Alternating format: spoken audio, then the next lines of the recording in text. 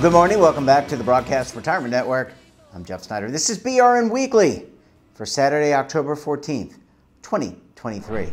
And our top story today, well, is it too early? We're going to discuss the stock market outlook for 2024. And joining me now to discuss this and a lot more, Jane King is a financial journalist joining us from the NASDAQ. Jane, always great to see you. Thanks so much for joining us on the program this morning. Great to be here, Jeffrey. Yeah, let's talk about inflation because recent report, consumer prices climbed at a 3.7% annual pace in September. I want to get your reaction and then, of course, the market's reaction.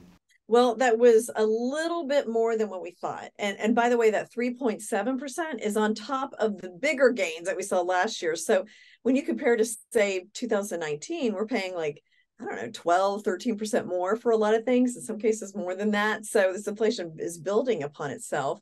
But the market it was interesting. We had a kind of a delayed reaction. So as soon as the number came out, the market was kind of like, no biggie.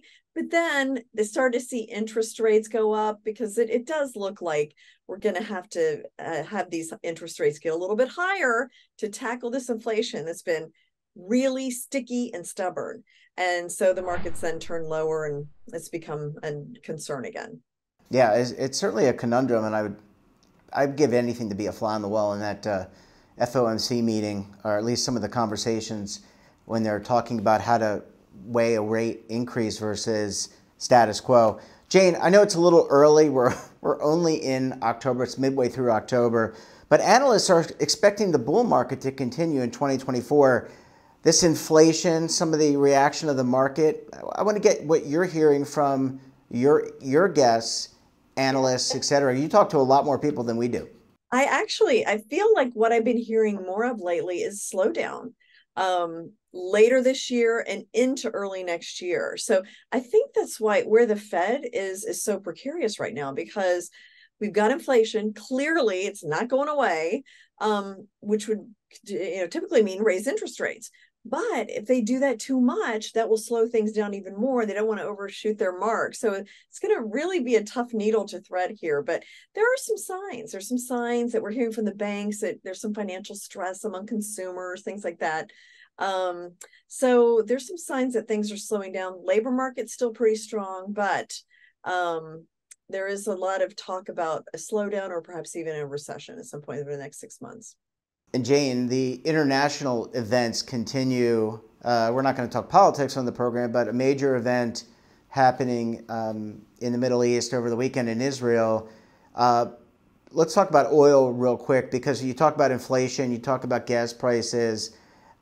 Do these type of events still have the same impact on the price of oil that they once did? You think about the 1970s into the 1980s and the 1990s. Something happened in the Middle East where a lot of the oil came from that would send shockwaves through the oil market. Is it still the case? Well, we did see oil go up Sunday night. So that was the first time it got a chance to react to the events in Israel over the weekend. And then it kind of backed down a little bit as it really went up when we started to see reports that Iran was behind this, the Wall Street Journal in particular. And but then as those it kind of settled down, and but now we're back up again. The Strategic Petroleum Reserve is at the lowest it's been since the mid-80s. And then also there were some curbs put on Russian oil output this morning. So that has had an impact on oil as well. We've got our own oil. We just, they're not drilling it due to various permitting and environmental issues going on right now with this administration. But it's there and we can tap it if we have to. It'll take some time. But I would say oil doesn't react like it did in the 70s, but it did have a reaction this week. Yeah, look, you can't go, unfortunately, you can't go weak with some, we talked a lot about Ukraine and Russia this year with you and the impact on the markets. There are always international events and global events, unfortunately. This is another one that we're going to have to see how it all plays out. Jane King, always great to see you. Thanks so much for joining us. We look forward to having you back on the program again next week. Thanks, Jane. Great to see you. Thanks for sharing your perspective. And we come back, we'll take a look at some of our best segments for the week. You're going to want to stay tuned right here on BRN Weekly.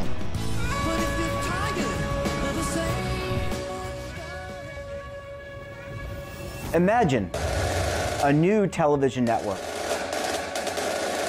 that will make you richer, healthier, and in control of your financial future.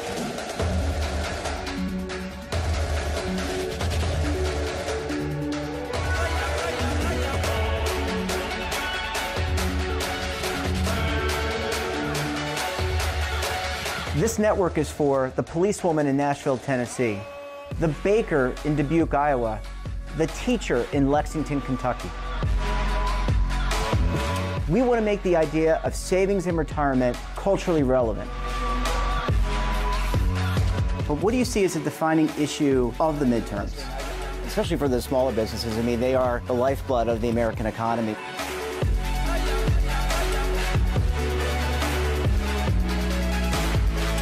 Featuring exclusive interviews, current affairs, and docuseries.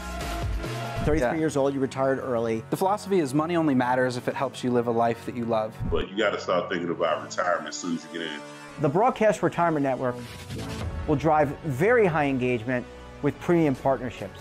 So this isn't retirement and savings for your parents or grandparents. This is for all Americans. And we're going to change the way you think about money.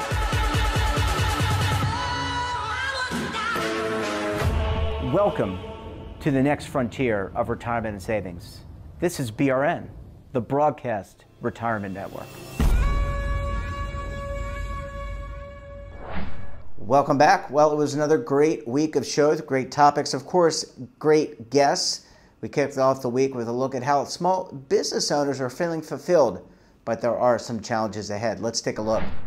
I love that. And you know what? My favorite answer, it's always shocking. You can hear all the turmoil, all the news, all the hullabaloo, and all the thing it's going to come down to is that we've got really optimistic and really resilient feeling small businesses. And I think that heartstring is what's being tugged the strongest right now. You know, this is also, we recently just conducted this survey, and our survey came back with, 9 out of 10 of our small business owners are feeling successful. And you think, okay, well, what makes success? And I think what, kind of going to the heart of things is driving back towards a business owner's purpose. Why did they start the business? What motivated them to make that transition? And I think it does go back to that core idea of, what am I passionate about? What do I love out of this life? And what imprint am I going to make on my communities, on my family? What is my legacy going to look like? And so I think what's really powerful about, you said kind of the lifeblood of our economy. It's that, small business owners are dreamers that are actually taking that dream and then putting it into action. So despite when things are hard, whether there's inflation, whether there's a pandemic and a shutdown, you're finding these small business owners being incredibly resilient, incredibly resourceful, leveraging their communities and one another to say, you know what, I'm staying true and dedicated to my purpose. And I think that's what's, continuing to fan the flame, so to speak, and really seeing our small business owners continue to adapt and evolve. So, one of the pivots that I had the pleasure to witness with US Bank was moving from calling our team bankers. And we now call them client relationship consultants. And we even have small business specialists because, to your point, folks are not necessarily needing a banker. They need a support system. They need a friend. They need an advisor. And I think that's when you start to think about, how does my bank play into my relationship? And again, when you think about how a small business owner has so much coming at them every single day, whether it's all the different digital resources that are now, amplifying the noise, they know they need to figure out, how can I grow? How can I take the thing that I'm most passionate about and actually see it, come to fruition? And you're absolutely right. So access to capital is probably the number one. And that comes in a lot of different forms. So whether it's through US Bank, and we do have an incredible diversity lending program that helps our women, minority owners, and veteran-owned businesses gain access to capital in new ways. So that's been a really powerful program. We also have in place in our markets a key team of folks that we call access advisors that are really serving the underserved and the underprivileged to make sure, from financial literacy, and understanding, again, if it's not your bank that's going to provide the resource, We have amazing community resources and CDFIs and, just, your chambers. There's so many, and that's what I think I loved even about, I have to talk about the pandemic because it's still, while we're 3 years post, it's now part of our DNA, and it did help us to evolve and think about how we work together instead of a silo. Because I do think, honestly, Jeff, being a small business owner can be lonely. And even some of our survey actually said, gosh, while I'm feeling successful, I'm also feeling incredibly stressed. Maybe I'm even missing out on important things like birthdays or anniversaries, or, I have to skip somewhere in order to be more successful. And that's where I think what we learned through the pandemic is that you're not alone. It's amazing, even if you're feeling like on an island, by leveraging your community, leveraging your resources, partnering with your bank as an advisor, that's where you start to see the momentum, and you suddenly learn that you can be passionate about the thing you're passionate about, but let the other folks that have the expertise in these areas bring those resources to you to help educate you and get you what you need. And we also discussed how older Americans are facing rising debt and, of course, the implications of that. Let's take a look. So what we find is that the share of older Americans in retirement with debt has definitely grown a lot in the past decade. So we were looking into the period in the late 80s to recently 2019, and we found that the share has grown significantly from less than 40% to now over 60%.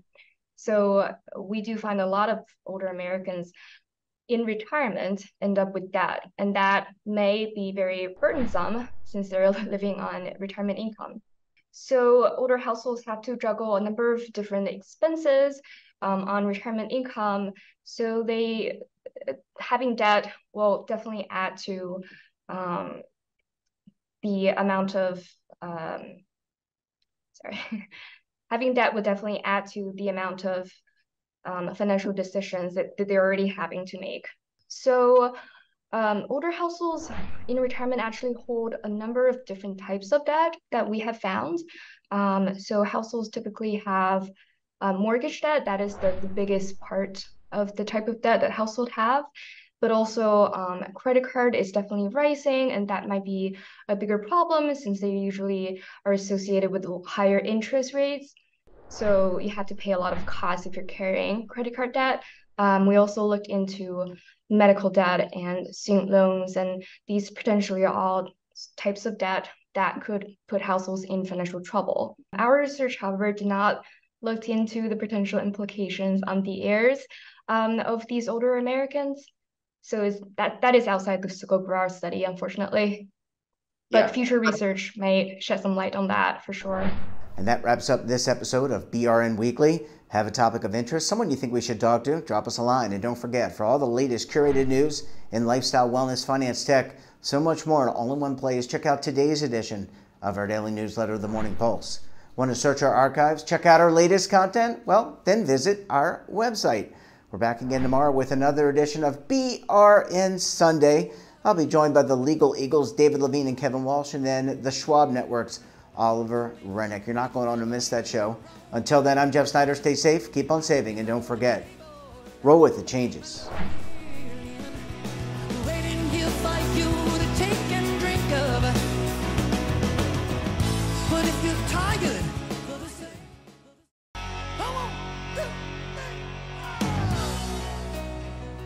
Now is your opportunity to co-create content around any topic on the First Lifestyle and Wellness Network. Reach a global audience through our platform and co-own exclusive branded content.